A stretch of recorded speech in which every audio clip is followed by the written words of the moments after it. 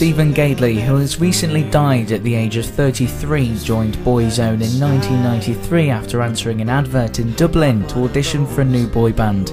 Manager Louis Walsh wanted to form an Irish version of Take That and said that Gately and fellow singer Ronan Keating immediately stood out in auditions of 150 young men. The group found major success with a cover of the Osmonds song Love Me For A Reason in 1994, which reached number 2 in the UK chart.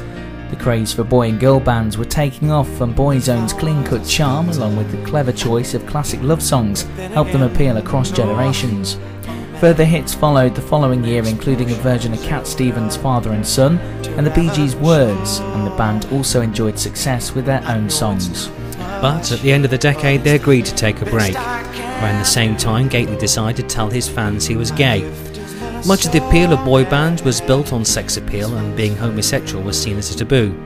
Gately said his Roman Catholic parents had accepted his sexual orientation 4 years earlier. Born in the working-class Sheriff Street area of Dublin, Gately said he realised that he was homosexual when he was 15 years old. Gately pursued a solo career after Boyzone split, but failed to reach the same heights and sunk into depression.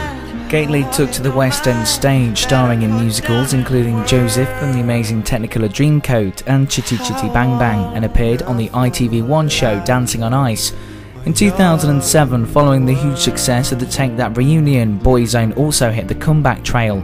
Their first performance was for BBC's Children in Need that year, and fans snapped up 250,000 tickets for 10 concerts on a UK tour last summer.